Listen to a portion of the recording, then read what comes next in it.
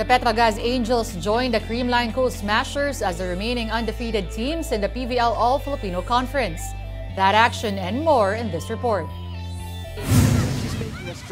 The PLDT high-speed hitters had more than a week's break heading into their PVL All-Filipino Conference matchup against the Next-led Chameleons.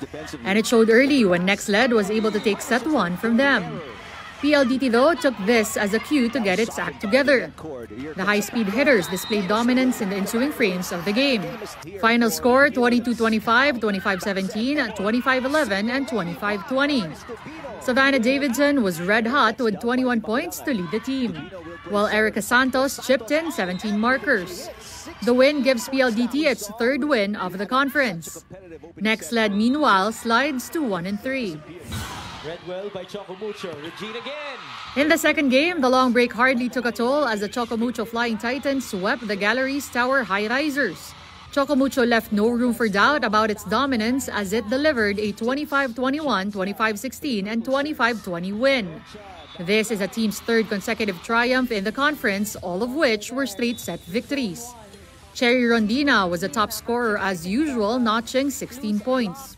Choco Mucho, as well as PLDT and the Cheritigo crossovers, all have 3-1 win-loss records and are on a three-way tie for third seed. It's a back-and-forth action, and Ivy Laxina ends at... The third game between the Petrogas Angels and the F2 Logistics Cargo Movers also ended in a sweep. The first two sets were close as both teams did not budge. But 6 straight points in the third set did the job as Petrogas cruised to a 25-22, 27-25, and 25-14 dub. Rania Musa and Jonas Abete both had 11 points to pace the Angels. With this, Petrogas ties Creamline with identical 4-0 records. The Angels, though, are yet to give up a single set in the tournament so far. PVL action continues this Saturday at the Phil Sports Arena. The Farm Fresh Foxies will take on the Signal HD Spikers in the first game, slated at 2 p.m.